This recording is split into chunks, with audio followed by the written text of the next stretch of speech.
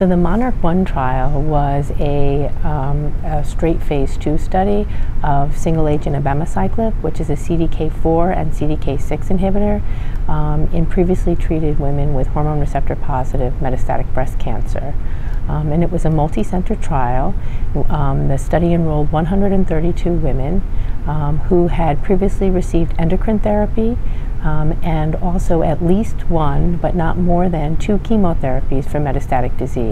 So it was a group of women where we typically wouldn't offer additional endocrine therapy, and that their typical next treatment or standard of care would be chemotherapy.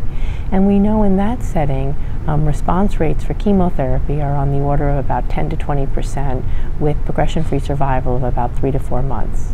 So this trial was specifically testing single-agent abemaciclib in a more heavily pretreated patient population.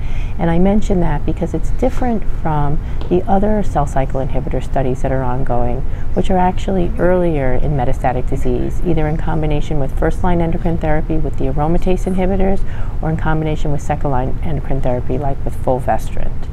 And what they found was that women treated with abemaciclib in this setting had a response rate of 19.7% and a clinical benefit rate of about 42%, which was impressive because it was not only a heavily pretreated patient population, but about 90% of the patients had visceral metastases, about 70% had liver metastases, more than half had 3 sites of metastatic disease, and then in terms of prior therapy, all patients had received taxanes, with about 70% receiving taxanes in the metastatic setting.